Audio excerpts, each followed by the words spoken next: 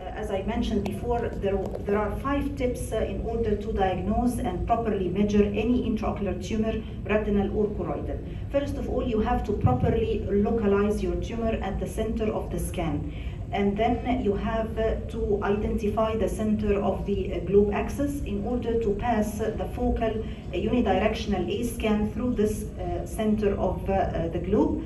Then you have to lower your gain to get better resolution, identify the surface spike of the surface of tumor, the base tumor, identifying the scleral high reflectivity, and then you can measure properly the height, diameter, and of course to know the tissue differentiation of each tumor by the internal reflectivity. Choroidal melanoma, as well known, the classic shape is dome-shaped with a smooth surface, and the internal reflectivity, as we all know, is homogeneous, regular, low to moderate internal reflectivity. But not all the choroidal melanomas come with the same appearance. Some of them have choroidal excavation, which means backward indentation of the choroid into the sclera. Some of them become lobulated when you get the longitudinal scan, giving a different picture from the transverse scan.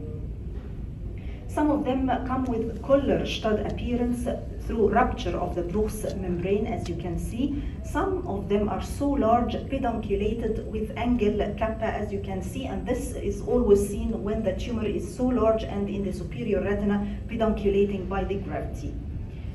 Choroidal melanoma is characterized when it is huge by the presence of spontaneous vascularity, and this spontaneous internal vascularization can be diagnosed by the B-scan flickering when the probe is constant and the globe is constant, and you can see the identification of the flickering movement of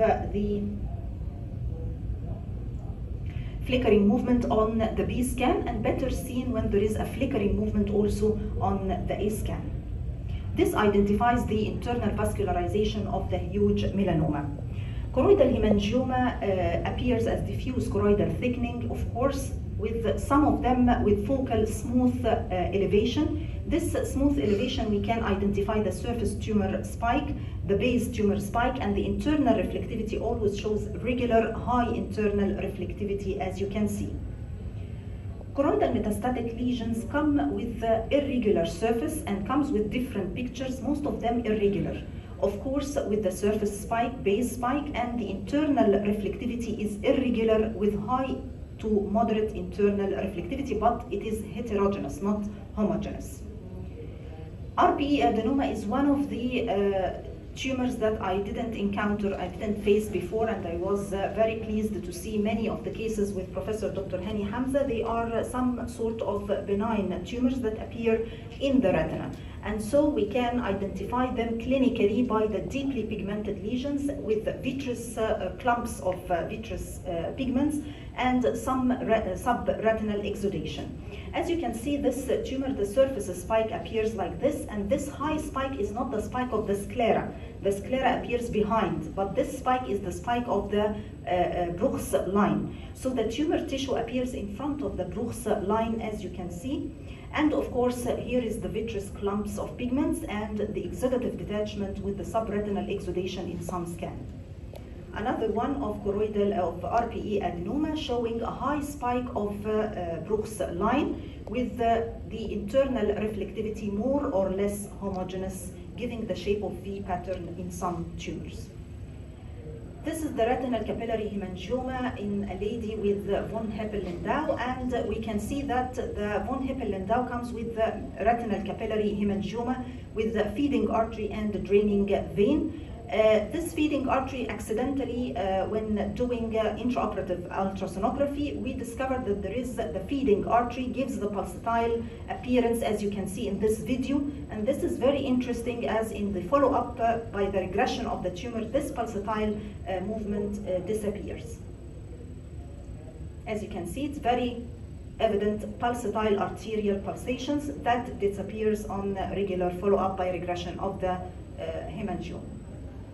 Retinoblastoma comes with different shapes, either endophytic, exophytic, diffuse, homogeneous tissue inside the eye, with the regular clumps of calcification with the backshadowing. And this backshadowing sometimes hinder the proper assessment or proper evaluation and measurement of the mass in some patients.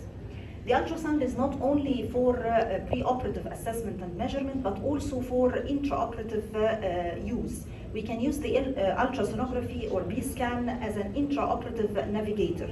As when putting the plaque onto the sclera over the tumor and applying the B-scan, you can see that the plaque may be misdirected or dislocated outside the tumor, not covering the whole tumor as you can see with the arrows.